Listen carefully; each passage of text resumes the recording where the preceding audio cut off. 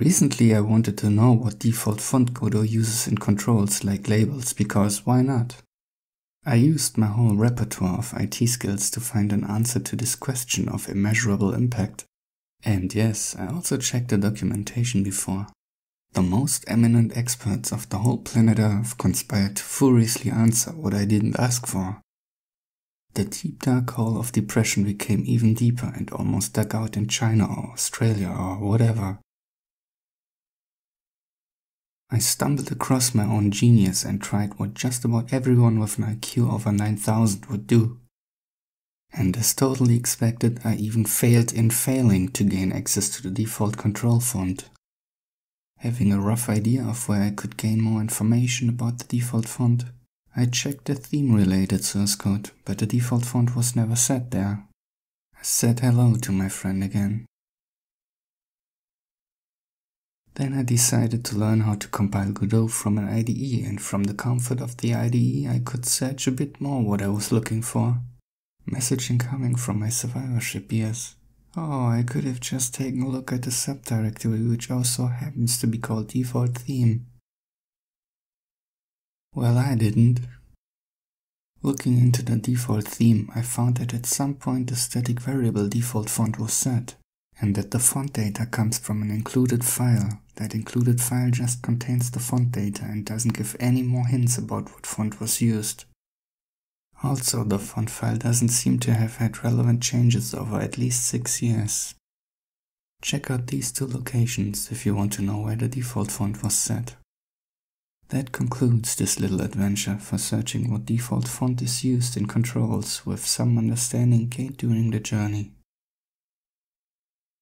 Now let's learn about how to compile Godot from an IDE and be able to look at Godot's source code and make changes to it. Following the first link, let's download the Godot source code. The second link shows two more important links.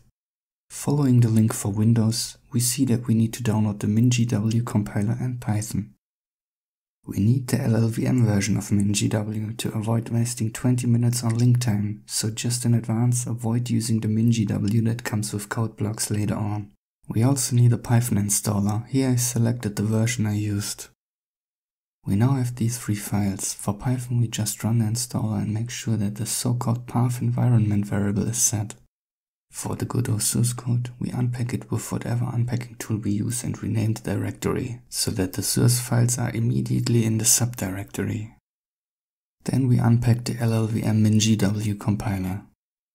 Inside the unpacked compiler we find another subdirectory called bin. We go inside the directory and copy its full path from the address bar, which should look similar to this. We have to note that down. We open the start menu to edit the environment variables, of which we added the path variable. And to that we append the path to the bin directory of the LLVM MinGW compiler we just noted down. Now to install sconce, we need to open a command line interpreter in our working directory holding Shift key and right click.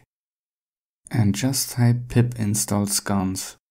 The other documentation page just mentions ways of configuring where for our purposes the parameters use LLVM equals yes and the usage of multiple cores with J are enough. We need to successfully compile Godot one time before we import it to our IDE, because more files will be created during the first build. Back in our command line interpreter we change the directory to the Godot source code and run sconce with the use LLVM equals yes parameter and optionally a parameter to use multiple cores. It should look similar to this.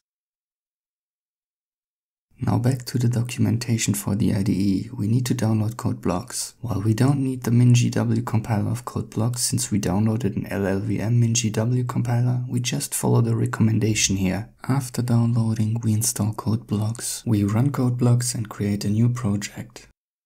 Select empty project template and configure it.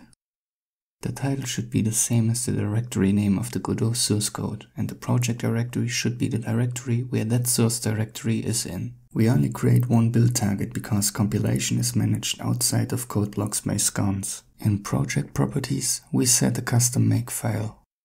And in build options, we set the sconce command to build and the sconce command to clean the project. We then build the project.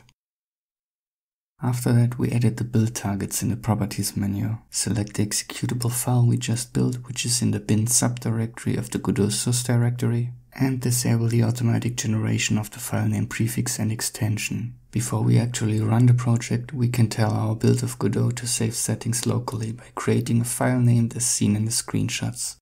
We then run the project.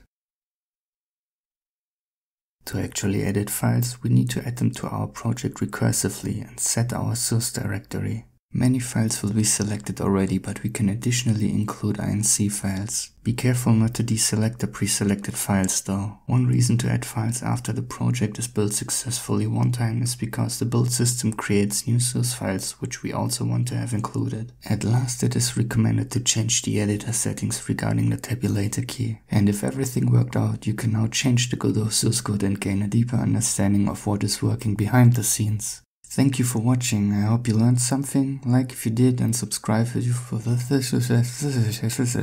Bye.